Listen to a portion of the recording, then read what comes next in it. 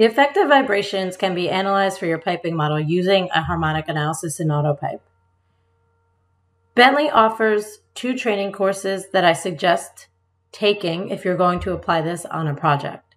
First is the Modal Analysis and Dynamic Introduction course, which is very important to take and to understand before setting up and analyzing any dynamic analysis on your piping model. The second is a harmonic analysis course that uses the same model that we're looking at here, but digs much deeper into the details and into all of the settings. So in this example, we're looking at a compressor assembly that produces 2 critical shaking forces on our piping model. For each of the critical shaking forces, you want to create a harmonic load file that can then be applied to the model and ran in an analysis. So here again, we're not focusing on modal. We're assuming our modal analysis has already been set up and performed correctly, and we're just focusing on the harmonic loading and harmonic analysis.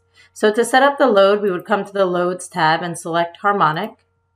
In here, you can create harmonic load files for each of the critical shaking forces that need to be reviewed.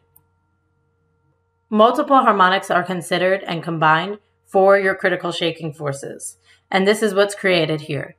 So I have 2 that are created here at 2 different speeds of the compressor assembly. Once I've created these, I can accept this dialog, and an external loading file has been created with this loading information that I can now apply to my piping model. So I can then come to the Analysis ribbon tab and select the Dynamic Analysis button, and I'll jump over to the Harmonic tab here. I'll create a new load case for each critical shaking force I'm applying. So I have 2, and I'll select the correct harmonic data set for each of the harmonic load cases. There are a few extra options in here to select from, including static correction and the combination method. And again, these are gone over in detail in the training class, but I'll keep them as default here and click OK.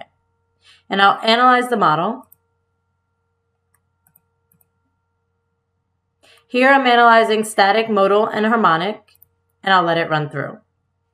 I can then review the combinations that I can use to review my results.